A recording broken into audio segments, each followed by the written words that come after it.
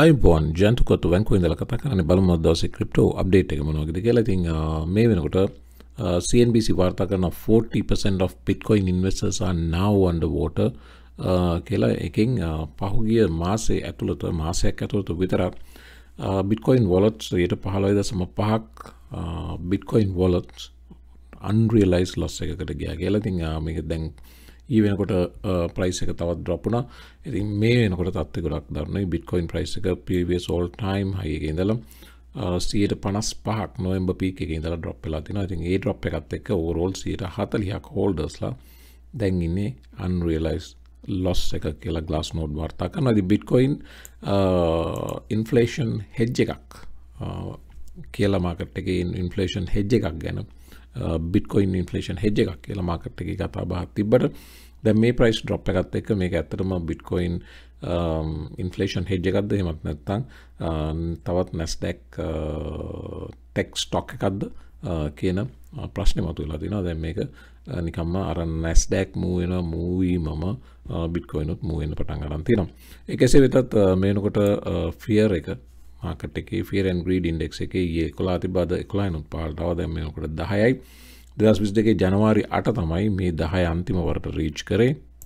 මේ chart එකේ බැලුවොත් පහුගිය අවුරුද්ද මේ තියෙන 2022 ජනවාරි 8 ඊට පස්සේ බවුන්ස් වුණා. ඊළඟට දැන් මේ ඒ නම්බර් එක ආයි රීච් කරලා තිනවා. මීට කලින් ඒ levels රීච් කරේ මෙන්න මේ 2021 මැයි මාසේ ඊළඟට ජූනි මාසේ ඒ ලෝස් ලෙවල් එක 10 රීච් කරා.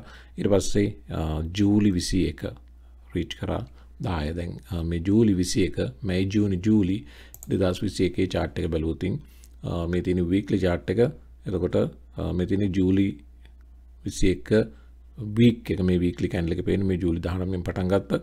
ඒක තමයි අවසාන වරට bottom out උනේ. අවසාන වරට ඒ fear එක 10ට වැටෙන අවස්ථාව මේ තියෙන ඊට කලින් වතාව ජූනි 21 මේ තියෙන මැයි 17. එතකොට මේ අවස්ථා තුනෙන් පස්සේ මාකට් එක ගියා previous new all time high එකකට. මේ අවස්ථා තුන මේක තමයි fear and greed index එකේ lowest numbers ගිය අවුරුද්ද වාර්තා කරපු අවස්ථා තුන අංක 10 number 10 එකට ගිය අවස්ථාව. ඊට පස්සේ Bitcoin නැවතුනේ මෙන්න මෙතන. right ඊළඟට ඊට පස්සේ ජනවාරි 8 2022 අපි බලමු ජනවාරි 8 කොහෙද කියලා. ජනවාරි 8 මෙන්න මේ කැන්ඩල් එක මේ තින්නේ මම කර්සර් එක පේනවා ඔයාලට. මෙන්න මේ කැන්ඩල් එක. ඒකෙදී ෆියර් එක 10ට වැටුණාට මාකට් එක රිවර්සල් එකක් උන්නේ. ඒක තවත් සෙල් ඔෆ් එකකට ඇවිල්ලා මේක ජනවාරි මාසයේ අග භාගයේ මෙන්න මේ previous lower level එකට ආවත් 33000ට. ඊට පස්සේ මෙවර ඊයේ දවසේ මේ 10 මේ අන්තිම weekly candle එක මේක lowest level එක reach කරා. ඒ අවස්ථාවේ නැවත මේක greed එක 10ට මේ පෞගි පැවැසි අතර. ඒතකොට මේ lowest level එක ඊයේ දවසේ 29730. ඒතකොට අපි මේ කතා කරපු levels වලට ආයමත් ඇවිල්ලා තිනවා. ඉතින් මේක 2021 ජූනි මැයි ජූනි ජූලි levels වලට fear and greed index එකක් ආවා. Bitcoin price එකක් ආවා. ඉතින් ඊට පස්සේ මේක නැවතුනේ new all time high එකක් හදලා. ඉතින් මෙතනින් new all time high එකකට යනවා කියන කතාව නෙමෙයි මේ කියන්නේ. දැන් මෙතනත් ඔයාලට පේනවා සති ගණනාවක් long consolidation එකක්. ඊට පස්සේ මේ triple bottom එකකින් පස්සේ තමයි Bitcoin මූනේ. ඉතින් මෙතන ගොඩක් වෙලාවට consolidation එකකට මේ 2021 රයිම් වෙනවා නම් consolidation එකකට ඉඩ තියෙනවා. ඊට පස්සේ තමයි Bitcoin move වෙනවා නම් වෙන්නේ. Bitcoin move YouTube Bitcoin institutions පොඩ්ඩක් හෙලවෙලා තිනවා මේ වරත්. institutions දෙකලගේ positions දැන් over 10000 Bitcoin wallets වල තිබ්බාය holders ලත් ඒගොල්ලන්ගේ positions sell කරන්න පටන් ගන්න තියෙනවා යම් ප්‍රමාණයකට. නමුත් institutions ඒ තරමට drastically sell කරන්නේ නැහැ. ඉතින් මේකේ benchmark එක bottom එක institutions holding එක තාමත් hold කරන් ඉන්නවා. ඒකසෙත් market එකේ තත්ත්වය මෙන්න මේකයි. මේ වෙනකොට 2.78% අද drop වෙලා තිනවා. ඉතින් කාලයකට පස්සේ නැවත 1.46 trillion 1.5 trillion වලින් පල්ලෙහාට overall market cap එක ආවා. මේ දින overall market cap එකේ chart එක ඉතින් 1.45 වල මේ වෙනකොට තිබ්බට මේක drop වුණා ඊයේ දවසේ 1.2 lowest level එක ආවා 1.33 trillion වලට. ඊට පස්සේ තමයි දැන් පොඩ්ඩක් regain කරේ. ඉතින් මේක තමයි overall market cap එක. මේක තමයි altcoin market cap එක වර පේනවා. altcoin ඊයේ දවසේ drop වුණා. ඊයේ දවසේ lowest level එක ආවා මේක බිලියන 507ට. ඉතින් overall altcoin මේක Ethereum Bitcoin නැතුව ඒ තරමට market එක sell off එකකට ගියා. ඉතින් prices බලනවා නම් Bitcoin 31,680යි මේ වෙනකොට පොඩ්ඩක් regain කරා. ඉතින් 29000 වල ඉඳලා Ethereum 2400ට ඇවිල්ලා තිනවා. ඊළඟට BNB 325ට drop වෙලා තිනවා. අදත් 1.5% down. Ripple 752යි 1.22. දැන් අපි Ripple ගැන කතා කරා. Ripple 50 cents ගැන කතා කරා. 50 cents වල Ripple ඇවිල්ලා තිනවා. පහුගිය දින 30% drop වෙලා තිනවා Ripple. පහුගිය සතිය විතරක් 14% drop එකක් අරන් තියෙනවා. මේ තියෙන Ripple chart එක මේ අපි කලින් දාපු සටහන්. ඉතින් මේ 200 period purple line එක moving average එකට ගොඩක් දුරට Ripple AV කියන එක අපි කතා කරා. මෙතනින් bottom මෙතනින් dip buying opportunity එකක් AV කියන එක. ඉතින් දැන් ඔන්න ඒ dip buying opportunity එක ඇවිල්ලා තියෙනවා. මේකට Ripple 7 ඊයේ දවසේ 747 reach කරා. Ripple 747 reach කරේ. Ripple 747ට අන්තිම වරට ආවේ සෑහෙන කාලයකට පස්සේ මේ lowest level එක lowest level 750 reach කරපු අවස්ථා ගණනාවක් තියෙනවා. 2021 ජූනි 21 lowest level එකට ආව 750ට. නමුත් 747ට ආවේ නැහැ. 747 ආවේ 2021 මාර්තු 22න් පස්සේ හරියටම අවුරුද්දකුත් මාසෙකමාරකට විතර පස්සේ තමයි එන්න නැවත 747ට ආවේ. ඉතින් ඒ 47ට අවසන් වරට 47 තිබ්බ තැන ඉඳලා Ripple ඩොලර් 2 වෙනකම් වුණා. ඩොලර් 2 වෙනකම් new all time high එකක් හැදුවා. ඊට පස්සේ තමයි මේ ඊළඟ වර අලුත්ම අවස්ථාව 747ට ආපු. ඉතින් මේක නැවත new all time high එකක්. දැන් මාකට් එකේ මේ new all time high එකක් ගැන හිතන්නවත් නැහැ ඉන්වෙස්ටර්ස්ලා. ඒ තරමට fear එක, ඒ තරමට uncertainty එක, ඒ තරමට doubt එකක් තියෙන. ඉතින් markets වල මෙහෙම තිබ්බට මේවා ඉදිරි කාලේ නැවත මෙහෙම move වෙනවා. ඉතින් මේක ගොඩක් මේ markets drop වෙන්නේ institutional manipulation එකක් කියන කතාව යනවා. Luna සම්බන්ධ news තියෙනවා. Luna UST stable coin එක ඊයේ දවසේ ලොකු අනතුරකටපත් වුණා. ඒ ගැන අපි කතා කරමු. ඒ ඔක්කොම institutional manipulation කියන එක තමයි මේ වෙනකොට කතා වෙන්නේ. ඉතින් ඒකසේ වෙතත් මේවා Ripple වගේ projects නැවත යම් කාලෙකදී මේ උඩට එන්න පුළුවන්. ඉතින් forex gain එකක් දැන් 750 ඉඳලා බැලුවොත් ඩොලර් 2කට આવොත් Ripple වලට එන්න අවස්ථාව ඕන තරම් තියෙනවා. මාකට් එකේ prices පාලට බලාගෙන ඉද්දී අමුතු වැඩක් සිද්ධ වුණා. ඒ අමුතු වැඩේ මම පෙන්නන්නම්. දැන් Solana ඩොලර් 71යි ඊළඟට Cardano 768යි 2% up වෙලා තියෙනවා Cardano. නැවත අනිත් විශේෂ තමයි Cardano අංක 8ට ඇවිල්ලා තියෙනවා. ඒ වගේම ඊළඟට අංක 9 10 ස්ටේබල් කොයින් දෙකක් 9 BUSD 10 වෙනි ස්ථානයේ USD. ඒතර USD කියන්නේ TERRA ඉකෝසිස්ටම් එක ඇතුලේ තියෙන TERRA USD ඒගොල්ලන්ගේ ස්ටේබල් කොයින් එක. එතකොට විශේෂත්වය තමයි අංක 12ට avalanche වැටලා තිනවා ඩොලර් 47යි. ඊළඟට Luna වැටලා තිනවා අංක 13ට. Luna අංක 13ට වැටෙන්න විශේෂ හේතුවක් වුණා. මේ වෙනකොට price එක ඩොලර් 32යි. Luna ඊයේ දවසේ පහුගිය පැය 24 145කින් drop වුණා. ඒ Luna වැටුණ හේතුව නිසා තමයි ගොඩක් වෙලාට මේ දැන් algorithmic stable coin සම්බන්ධයෙන් ගැටලු සහගත තත්ත්වයක් මතුවලා තියෙනවා. මම පෙන්නන්නම් අර Luna මේ තින්නේ Luna chart එක 4 hour chart එක මේ තින්නේ 4 hour එක බලුවම වඩා කතාව පැහැදිලි. ඊයේ දවසේ 4 hour chart එකේ පැහැදිලිව පේනවා අර Luna drop වුණා price එක ඩොලර් 23.750ටම ආවා Luna. ඉතින් Luna කියන්නේ ඊළඟට අනිත් පැත්තට connected USD stable coin එකට. ඉතින් USD stable coin එක සම්බන්ධයෙන් ගැටලු සහගත තත්ත්වයක් මතුවුණා ඊයේ දවසේත් Dogecoin-ගේ stable coin එක මෙතිනේ news එක මාත්‍ය වාර්තා කරන USD stable coin loses dollar peg for second time in 48 hours. Luna market cap falls below USD කියලා first time මේ stable coin එකේ market cap එකකට වඩා පහළට Luna market cap එක ආවා. දැන් stable coin එකක් නම් stable වෙන්න බෑ. දැන් පහුගිය කාලෙම stable coin එක මෙන්න මේ වගේ USD move වුණා. මේ තියෙන USD dominance එක වඩා පේනවා market එකේ. USD stable coin එකක් විදිහට market එකේ වේගෙන් grow වුණා. මේ පහුගිය කාලේ මේ වගේ massive growth එකක් ගත්තා. මේක highest level එක reach කරා 1.23 වලට. හැබැයි ඊයේ දවසේ drop වුණා 1.1 වලට. මම chart එක පෙන්නන්නම් USD chart එක මේ තියෙන USD chart එක. මෙන්න මේක තමයි ඊයේ දවසේ සිද්ධ වුණේ. මෙතින අවලි චාට් එක මේක පැහැදිලිව පේන නිසා මම අවලි චාට් එක දැම්මේ.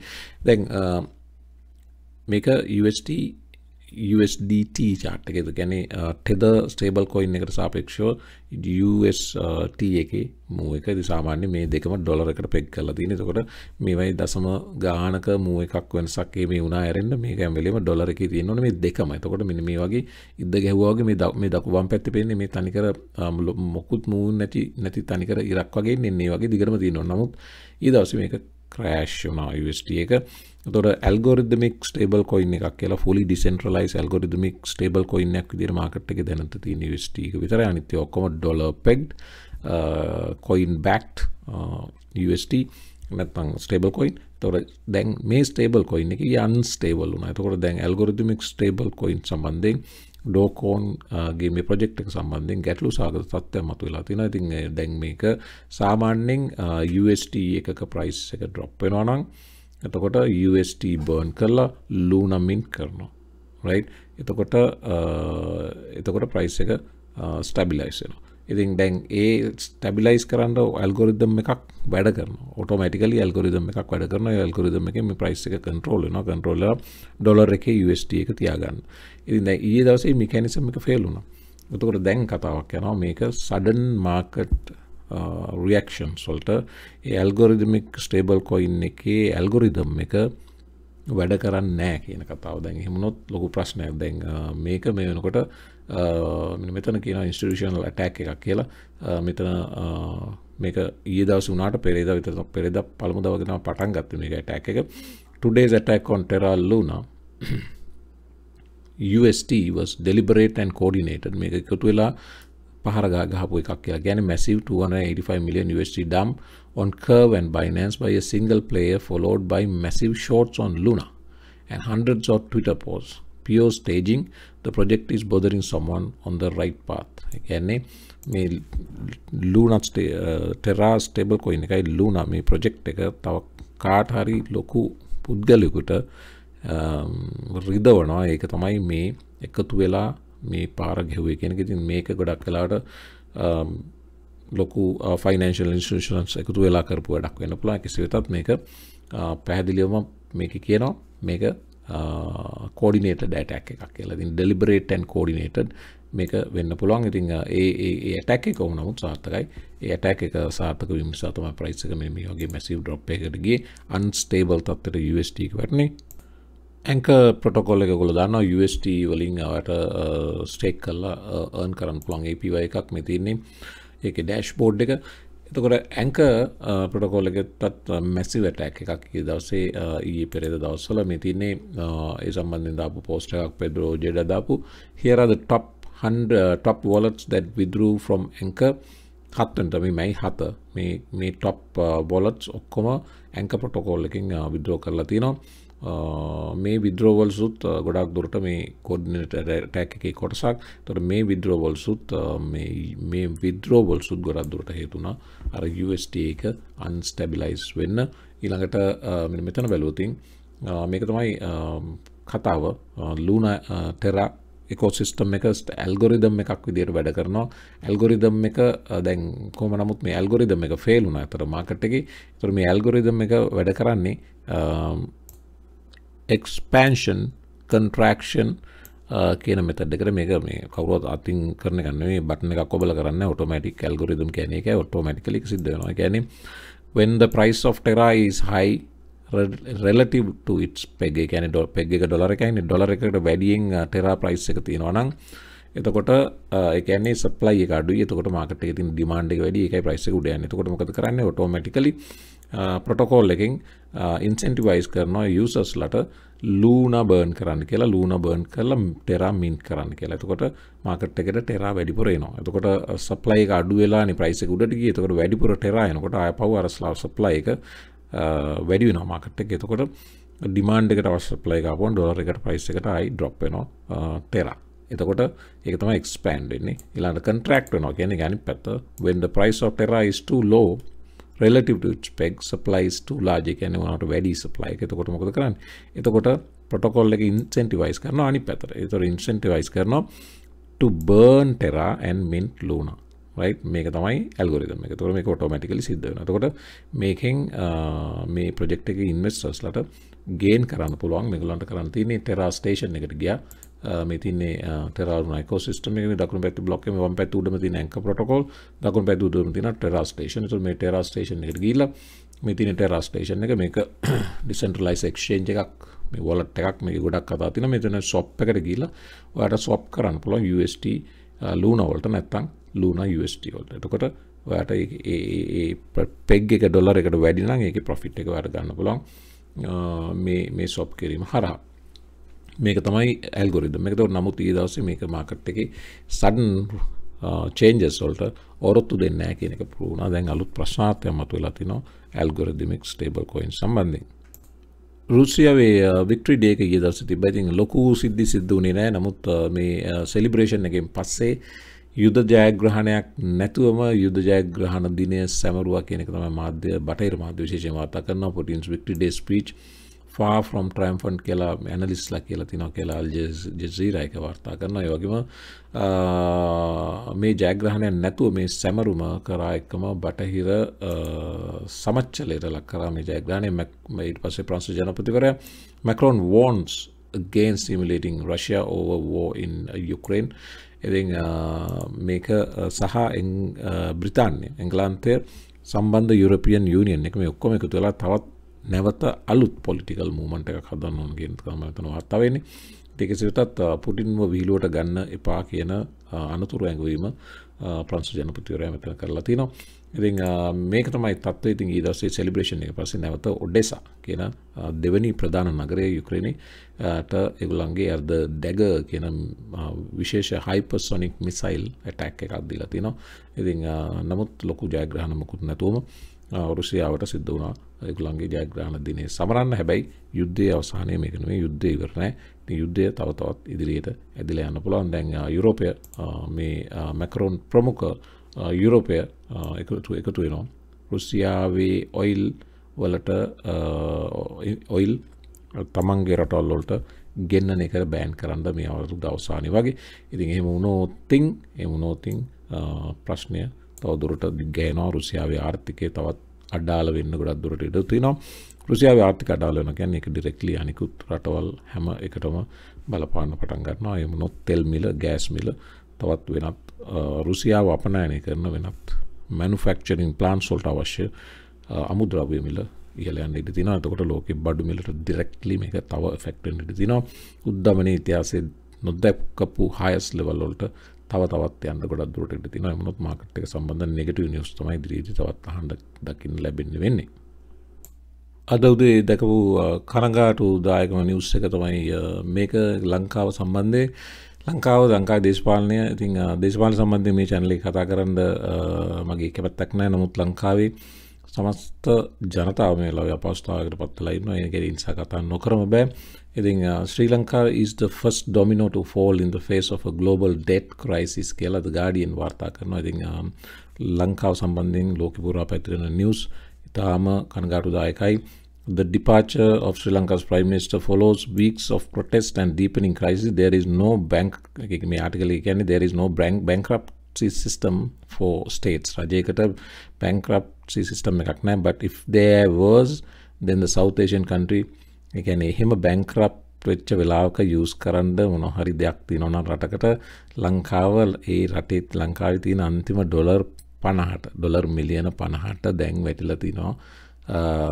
ඒ වගේම මේ ලෝක ආර්ථික අර්බුදේ මේ වගේ තත්ත්වයකට වැටිච්ච පළවෙනි රට ලංකාව බවට පත් වෙලා තියෙනවා කියන එක දැන් IMF එක එකතු වෙලා වැඩ කරනවා කියන එක. ඉතින් මේවා තමයි කනගාටුදායක නිවුස් මේ තියෙන CNN මිලිටරි අන්තිමට මිලිටරි එකට අගමැතිවරයා හිටපු බේරගන්න සිද්ධ වෙලා තියෙනවා. ඉතින් රටේ ජනතාවගේ දැවැන්ත ප්‍රොටෙස්ට් එකක් in Sri Lanka violence dozens tanked in Lake MP shot himself. මේවා තමයි අන්තර්ජාතිකව වාර්තා වෙන නිවුස්.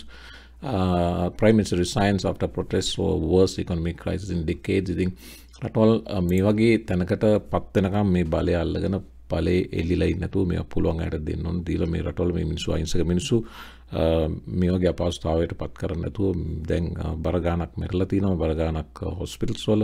ඉතින් මේ තත්ත්වේ ඊළඟට නිරායුධව සාමකාමීව ප්‍රොටෙස්ට් කරපු අයට ගහනවා. ඉතින් මේ වගේ දේවල් මේ සිද්ධ කරන්නේ නැතුව මේ බලය පුළුවන් කෙනෙකුට දීලා මේ රට කරන්න පුළුවන් කෙනෙකුට දීලා රට ගොඩ දාලා මේ මිනිස්සුන්ට සහනයක් සලසනවා වෙනුවට බලේ කෑදරකමට එල්ලිලා ඉන්නේ නැතුව අයින් වුණා නම් තමයි වඩා සුදුසු. ඉතින් මේකට සොලියුෂන් එකක් ඉමීඩියට්ලි ගේන්න වෙනවා. ඉතින් මේ තත්ත්වය තාම කනගාටුදායකයි ලෝකයේම තැනම ලංකාව සම්බන්ධයෙන් මේ වගේ නිවුස් පළවෙනි මේ ටුවරිසම් වලට එෆෙක්ට් වෙනවා. ඉතින් ලංකාව හැකි ඉක්මනට මේකට ඉතාම සුදුසු සොලියුෂන් එකක් හොයාගෙන නැවත යහපත් තත්ත්වයට පත් වෙන්න කියලා අපේ ප්‍රාර්ථනාව. ඉතින් අපි සමස්ත පොදු ජනතාව එක්ක ඉන්නවා කරන්න පුළුවන් හැම උදව්වක්ම කරනවා. ගැටුම් වලට යන්නේ නැතුව මේක සාමකාමීව බේරගන්න හැමෝම උත්සාහ කරන්න. ගැටුමකට ගියාපුවම මේකේ අවසානයක් නැහැ. අහිංසක මිනිස්සු දෙපැත්තට බෙදලා ගහගන්න එක වෙන්නේ දේශපාලකයෝ හැමදාම බේරුණා. ඒ නිසා මේ ට්‍රැප් එකට ඕගොල්ලෝ අහුවෙන්න එපා. මේ ට්‍රැප් එක පුළුවන් තරම් ඉවසීමෙන් සාමකාමීව මේ ප්‍රශ්න විසඳ ගන්න. ඒකට උදව් කරන නායකයන්ට උදව් කරන්න. ඒ ඇරෙන්න දැන්වත් ඔය දේශපාලකයෝ පස්සේ පන්නන එක නවත්තන්න. ඊට පස්සේ යංග ජෙනරේෂන් එක එකතු වෙලා අලුත් රජයකට උදව් කරලා මේ රට කොහොම හරි ගොඩ දාගන්න බලන්න.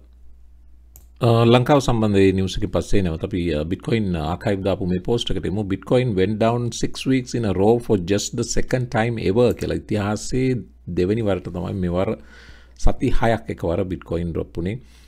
මීට කලින් ඒක සිද්ධ වෙන 2014 අගභාගයේ එක මේ තින සර්කල් එකක් දාලා 6 down weeks in a row එක දිගට සති 6ක් වැටිච්ච මුල්ම අවස්ථාව සිදු වුණේ 2014 Bitcoin. ඒ කියන්නේ launch කළා අවුරුදු 2-3කින්. එතනින් පස්සේ සති 6ක් කවදාවත් Bitcoin වැටුනේ නැහැ. මෙවර මේ සති 6 තමයි second time in a row 6 weeks වැටුණා. ඒකත් significant news එකක්. ඒකෙසත් Bitcoin holdings වල වෙනසක් කළා නැහැ. මේ තියෙන institutions major institutions hold කරන් ඉන්නවා තාමත් total මයින් කරපු Bitcoin වලින් මිලියන 19ක් මයින් කරලා තියෙනවා. මේකට circulation එකේ තියෙනවා ඒකෙන් 7.45ක් තාම මේ institutions hold කරගෙන ඉන්නවා. මේක ඒගොල්ලෝ මේවා change කරලා නැහැ. ඒ holdings එයිමමයි. ඉතින් ගොඩක් කතාව යන්නේ මෙන්න මේ chart එකේ මම කලින් පෙන්නනවා. මේක ගොඩක්ම කතාව යන්නේ මේක retail traders ලා නැත්තම් Bitcoin 1 month to 3 months කාලයක් බයි කරලා හෝල් කරන් හිටපු අය තමයි මේ විකුණලා මේ price crash එකේදී එළියට පැනගත්තේ. ඒගොල්ලෝ තමයි මේ crash එක create කරේ කියන කතාව තමයි market එකේ යන්නේ. ඒකෙසත් දැන් ආරංචි වෙනවා Bitcoin miners ලත් යම් ප්‍රමාණයක් Bitcoin sell කරා කියන එක. මෙන්න මේක තමයි ඊයේ දවස් සිද්ධ වෙච්ච බරපතලම කාරණාව. Bitcoin liquidations were paying me 4 hour candles. A 4 hour candles වල ඊයේ දවසේ උදේ 9 candle එක මේක තමයි massive candle එක මෑත කාලේ දකින්න ලැබිච්ච මිලියන 420ක් longs liquidate වුණා. ඉතින් over leverage traders ලව 2 ලක්ෂ ගණක් එළියට විශ්වලා තිනවා. මම පෙන්නන්න මෙතන තින්නේ in the past 24 hours 253,360 traders were liquidated කියලා තිනවා. ඒ වගේම the total liquidations comes in at close to 1 billion. The largest single liquidation order happened on BitMax. 6.3 million තනි පොසිෂන් එකක් ලික්විඩේට් වෙලා තියෙන එක තමයි ලොකුම පොසිෂන් එක පහුගිය පැය 24. ඒ වගේම පැය 4 කැන්ඩල්ස් වල බලපුවම මේ මිලියන 420 තනි පැය 4 කැන්ඩල් එකට ලික්විඩේට් වෙලා තියෙනවා ලොන්ග්ස්ලා. ඉතින් ඒකම තමයි මේ prices drop වෙන්න ගත්තේ. ඉතින් මේ drop එක තාම drop, market එකත් තාම drop. market එක මේ වෙනකොට 2.78 drop වෙලා තියෙනවා. ඊළඟට පැය 24 පහුගිය පැය 24 massive drops වල ඉන්නේ හැම එකම 2% 3% drop වෙලා තිනවා. මම මේ බැලුවේ double digit Monero 10% drop වෙලා තිනවා. Ape coin 12% drop වෙලා තිනවා. මේ දින Ape coin chart එක ඩොලර් ඊයේ වැටුණා. මේක 7.75ට වැටුණා. දැන් ඔන්න රීගේන් කළා 9.40යි. ඒක කෙසේ වෙතත් මේ ඩොලර් 28 තිබ්බේ previous high එක. එතන ඉඳලා ඩොලර් 7ටම වැටුණා. බලමු ඉතින් මේ support level එක මෙන්න මෙතන previous support එකක් මේක hold කරයිද නැත්නම් තවත් drop වෙයිද කියන එක මේ වෙනකොට oversold අවස්ථාවේ අවිල්ලා තිනවා. කොහොම හරි massive drop එකක් අරන් තිනවා. ඊළඟට තව පහළට බලනවා නම් double digit Ape coin වලින් පස්සේ double digit තියෙන මොනවද Ape coin වලින් පස්සේ අනිත් ආයි තියෙනවා clay තියෙනවා 10%. ඊළඟට MakerDAO 10% gain එකක් අරන් තිනවා. මම දැක්ක double digit එකම gain එක MakerDAO අද දවසේ. ඊළඟට GMT වැටලා තිනවා 17.4. GMT ඔයගොල්ලෝ නිතර අහනවා chart එක පෙන්වන්න කියලා. ඔන්න chart එක පෙන්වනවා. ඉතින් මේ පේනවා ඊයේ දවසේ candle එකේ තරම ඩොලර් 2.75 ඉඳලා 1.75ට මේ තනි මේ රෙඩ් කැන්ඩල් එක $1 කැන්ඩල් එකක් ඉතින් ඩ්‍රොප් වෙලා තියෙනවා. ඉතින් මේ පැරබොලික් මූව් වුණා. ගොඩක් දෙනා මගෙන් ඇහුවා 50 මූවිං ඇවරේජ් එකෙන් ගන්නද කියලා. ඔයාලට මතක නම් මම වෙනම වීඩියෝ එකක් නේ මගේ මේන් වීඩියෝ එකේදී මම කිව්වා මේ ලෙවල් එක සාමාන්‍ය 50 කියන්නේ ස්ට්‍රෝං සපෝට් එකක්. ඒ වගේම මේක ඕවර්සෝල්ඩ් එකේ තියෙන්නේ. නමුත් මෙතන ඉඳලා බලපුවම මේ මූව් එක way too overextended. ඒ නිසා මම නම් 50න් ගන්නෑ මෙතන රිස්කි කියලා. ඉතින් ඔයාලට පේනවා රිස්ක් එකේ තරම. ඉතින් මේ වගේ overextend වුණාම මේ 50 වුණත් ඈත වැඩි. ඒ නිසා මේවා කල්පනා කරලා බලලා මේවට එන්ටර් වෙන්න ඕන. ඉතින් බලමු දැන් මේක ඩ්‍රොප් වෙනවා. තව 5ට ඩ්‍රොප් වෙන්න පුළුවන්.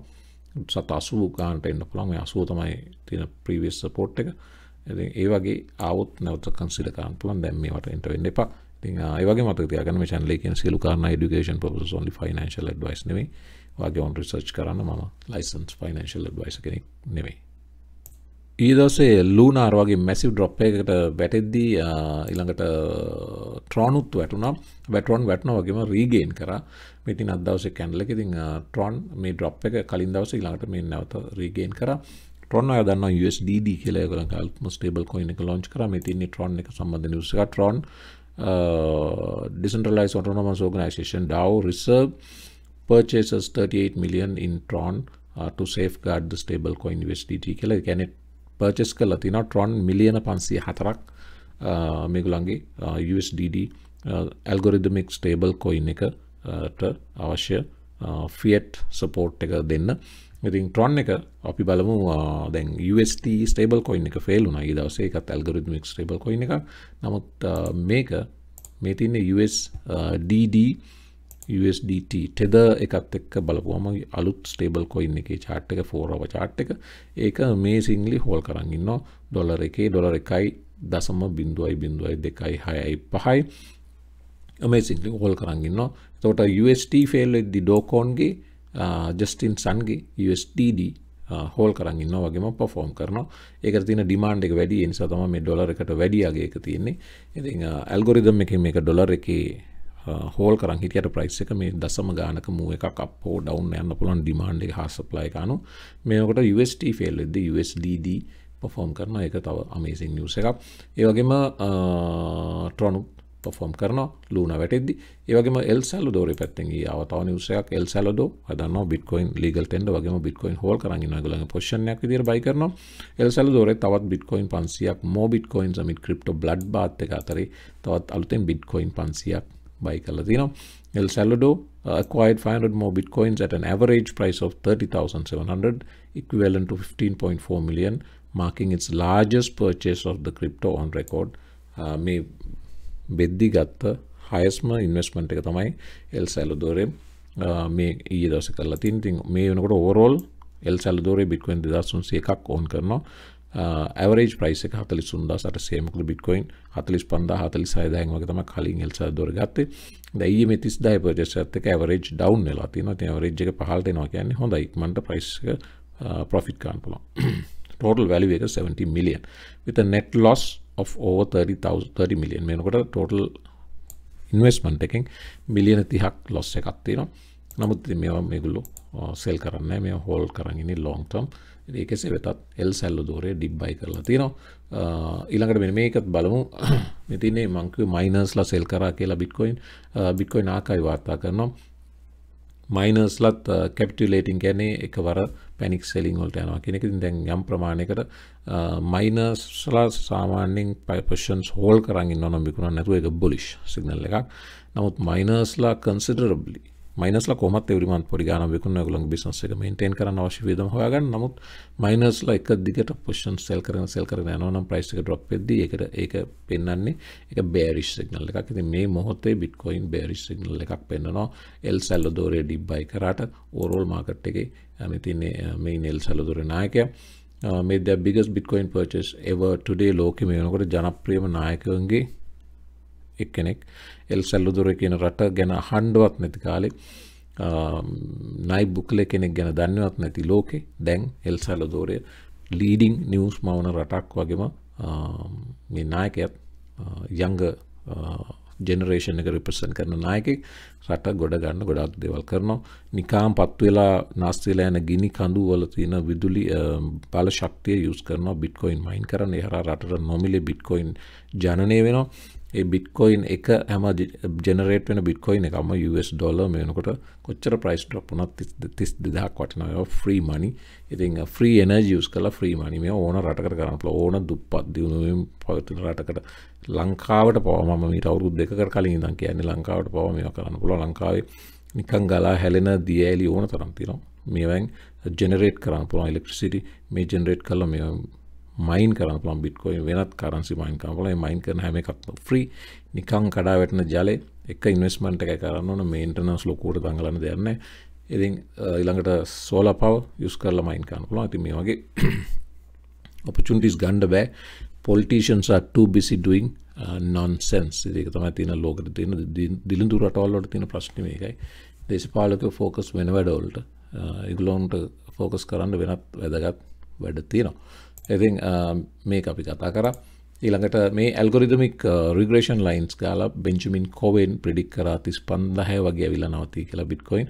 නමුත් එයාගේ ඇල්ගොරිදම් රිග්‍රෙෂන් එක ෆේල් වුණා. ඉතින් මේ වගේ ඇනලිස්ට්ලා ප්‍රෙඩික්ට් කරන ගොඩාක් දේවල් මේවා හැම එකම probability මේවා වෙන්න පුළුවන් නොවෙන්න පුළුවන්. ඉතින් දැන් මේකත් ඒ වගේ එයාගේ ප්‍රෙඩික්ෂන් එක කැඩිච්ච අවස්ථාවක් බෙන්ජමින් කොවෙන් 35 කියලා හිතපු එක. ඒ රිග්‍රෙෂන් ලයින්ස් කඩාගෙන බිඳගෙන බිට්කොයින් පල්ලහැටම මේ වෙනකොට ඇවිල්ලා තියෙනවා. මෙන්න මේ good news එකත් බලාගෙන අද වීඩියෝ එක හමාර කරමු. මොකද negative news තියෙන හැම තැනම ලෝකේ මේක good news එකක්. බිට්කොයින් එකකට අඩුවෙන් හෝල් කරන් ඉන්න entities වල මේ වෙනකොට massive growth එකක් මේ 2022 මේ වෙනකොට යට පේනවා. මේ parabolic move එකක් 2017 ඉඳලා එක දිගට ඒක නගිනවා. දැන් price එක short term 31000ට වැටුණාට plebs are stacking hard. Bitcoin supply held by entities with under 1 BTC is going parabolic. Love to see it කියලා Bitcoin archives දාලා තිනවා. ඒකෙන් පේනවා Bitcoin drop වුණාට Bitcoin සම්බන්ධ attraction එක අඩු වෙලා නැහැ. තාමත් deep buying කරනවා. price කොච්චර drop වුණත් මේ SPAC companies ඊළඟ Europe banks, IPOs, bonds, tech companies, S&P 500 ඊළඟට මේ වගේ companies අතරේ පහුගිය අවුරුදු දෙකේ හොඳම investment එක Bitcoin කියන එක තමයි. documenting Bitcoin ඒගොල්ලන්ගේ chart එක දාලා පෙන්නන්නේ මේ 2020 ඉඳලා 22 වෙනකම් මේ වෙනකම් හොඳටම perform කරලා තියෙන instrument එක තමයි Bitcoin පහුගිය අවුරුදු දෙකේ.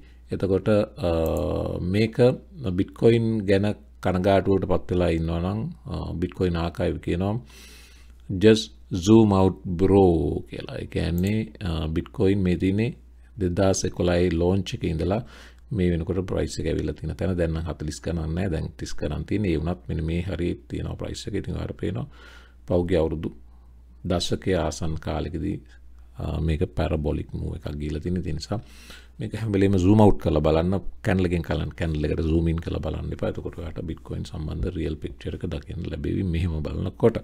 ඉතින් මම වීඩියෝ එක හමාර කරන්නම්. මෙතනින් comments දාන්න, likes දාන්න, subscribe කරලා නැත්නම් subscribe කරන්න channel එක. සාමකාමීව ප්‍රශ්න විසඳගන්න පුළුවන් ඉක්මනට මේ හැම අමාරු කාලයක්ම පස්සේ ආපහු හොඳ කාලය එනවා. ඒ නිසා විශ්වාසයෙන් real leaders ලාට අවස්ථාව දීලා politicians ලා පස්සේ දුවන්නේ නැතුව ඕගොල්ලෝ younger generation එක කොහොමද දුවන්නේ. ඉතින් සාමකාමීව ප්‍රශ්නේ බොහොම යහපත් විදිහට විසඳ ගන්න ඕගලන්ට පුළුවන්කම ඉක්මනට ලැබෙයි ලංකාවට කියන ප්‍රාර්ථනාවත් එක්ක අද වීඩියෝ එක හමාර කරන්නම්. හමුවෙමු ආයමත් අලුත් වීඩියෝකින්. එතෙක් සුබ දවසක්. ඒ වගේම මතක් කරන්න ඕන සමස්ත බෞද්ධ ජනතාවත් එක්ක අපිත් ඉන්නවා. පුළුවන් හැම සහයෝගයක්ම දෙනවා. ඉතින් ලංකාවට යහපත් ජයග්‍රහණයක් ලැබේවා කියලා ප්‍රාර්ථනා කරනවා. හමුවෙමු ආයමත් අලුත් වීඩියෝකින්. එතෙක් සුබ දවසක්.